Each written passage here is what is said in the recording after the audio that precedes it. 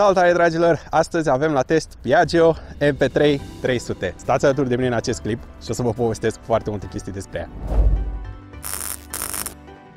Acesta este un triciclu ce poate fi condus atât cu categoria A cât și cu categoria B. Așa că dacă ai permis categoria B, dar nu vrei să mai faci școala pentru A, însă vrei cumva să simți senzațiile care le simți și libertatea care o simți atunci când mergi cu motor sau cu un maxi-scuter, poți să-ți iei acest model cu încredere. Bun, o altă chestie foarte tare este faptul că furca față se apleacă exact ca la o motocicletă și lucrează exact ca la o motocicletă. Haideți să vă arăt. Momentan ea este blocată. După ce am deblocat-o, puteți să observați cât de mult se apleacă și cum lucrează această furcă față. Și știți ce? Piaggio au fost primii care au adus acest concept pe piață. Ei au fost primii care au creat un astfel de motoscuter și un astfel de triciclu. Aceasta are un sistem hidraulic care o blochează în poziție sau nu. Chestia asta poți să o folosești foarte fain la semafor atunci când stai și aștepți, ca să nu mai stai să ții acest scuter cu picioarele. Ai blocat foarte bine furca față, ți-ai pus picioarele pe el și aștepți. În momentul în care s-a făcut verde, ai accelerat și ai plecat. Bun, cred că deja am vorbit destul de multe chestii despre ea. Haideți să mergem pe stradă și să vedem cum se conduce.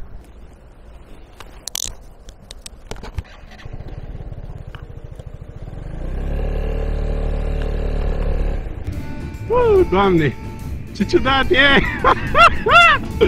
Oh, mă făgând, ce ciudat e! Oh my god! Bă, dar îmi place! E ciudat, dar îmi place, mă crezi? Se simte foarte tare! Ia să accelerăm un pic mai tare. Reușim să depășim? Sunt full gaz! Haide! Oh my god! Mă că accelerează decent! Pentru un motor de 300 chiar accelerează decent. 26 de cai, 26 de minute, un metru. Merge destul de decent pentru puterea asta. Ok, ia să vedem cum e să ne întoarcem în giratoriul ăsta. Foarte comod. Foarte comod și foarte simplu. Și ce stabilitate are, frate, să vede că are două roți pe față. Chiar îți dă o senzație așa de siguranță foarte crescută. Deci, personal îmi amintește foarte mult de maxi-scuterul ce l-am testat de la Yamaha, acel T-Max 560, numai că față de acel Yamaha 560 este mult mai ieftină. Adică Yamaha aia costa 11.000 ceva de euro, acest maxi-scuter costă undeva la 7.500 de euro. Ceea ce e mult mai acceptabil și sincer, mi se pare mult mai comod. Chiar mi se pare mult mai comod decât acel T-Max. Nu știu de ce, dar mi se pare mai comod. O fi de la șaua care e mai moale, nu pot să vă zic, dar mi se pare mult mai comod. Ca și frâne, acest triciclu stă foarte bine. Are un ABS, are 3 canale și are și controlul tracțiune ca să te salveze atunci când ești prost. Glumesc, nu, ca să te salveze atunci când e drumul alunecos. Da? Când plouă, când ai mizerie pe jos, na, în condiții de-astea mai ciudate. Sau în oraș, cum s-ar spune.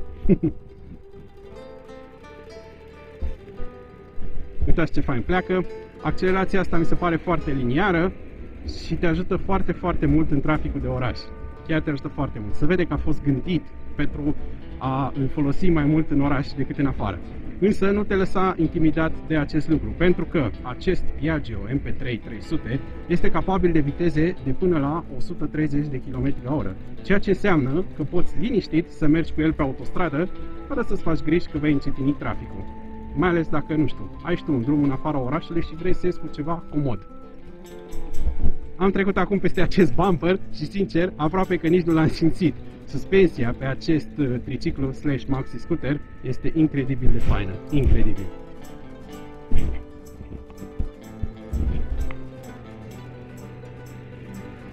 Și accelerează decent.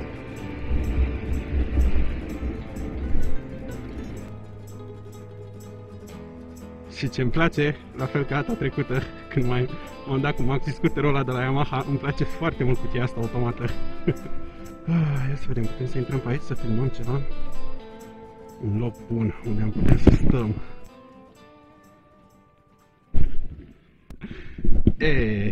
Deci, asta este jucăria, îmi place foarte, foarte mult. Are o față zâmbăreață, aici sunt ochii și aici e gura. Și zâmbește așa un pic ironic, malefic. Îmi place foarte mult chestia asta. Aceasta este frâna de picior. E foarte ciudată, n-am folosit-o, mi-e un pic teamă. E foarte ciudat. Acesta este bordul. După cum puteți vedea, bordul, sincer, mi se pare foarte asemănător cu bordul unei mașini. Deci chiar seamănă cu bordul unei mașini. Foarte, foarte mult. Dar e foarte tare și chiar îmi place. Ok, aici avem frâna de mână, de aici îl pornim. Controlele sunt foarte asemănătoare ca la orice motocicletă. Oglinzile sunt construite foarte, foarte bine și sunt reglabile și suficient de mari cât să vezi ce trebuie în ele. Acestea sunt manetele de frână, sunt construite destul de decent. Nu sunt reglabile, dar sunt proporționate destul de bine și chestia asta se simte mai ales în mers. Mie mi-a plăcut foarte, foarte mult. Aici avem și un parbriz care te protejează destul de bine de vânt, chiar foarte bine, pentru cât de înalt e, chiar destul de bine construită. Gata, hai să-i dăm bătaie!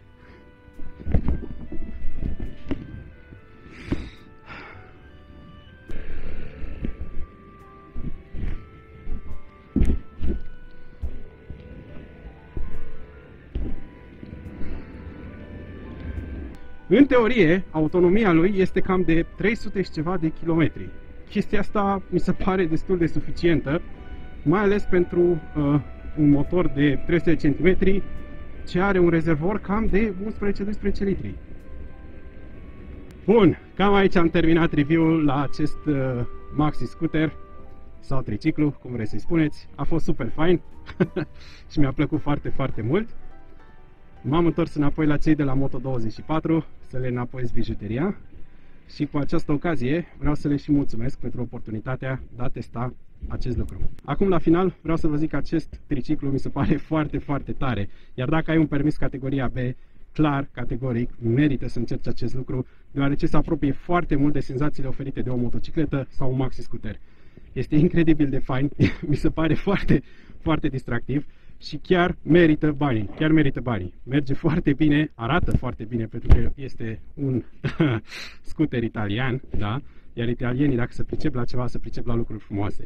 Și cam asta ar fi pe ziua de astăzi. Vă mulțumesc, dragilor, sper că v-a plăcut acest clip și până data viitoare, dați tare!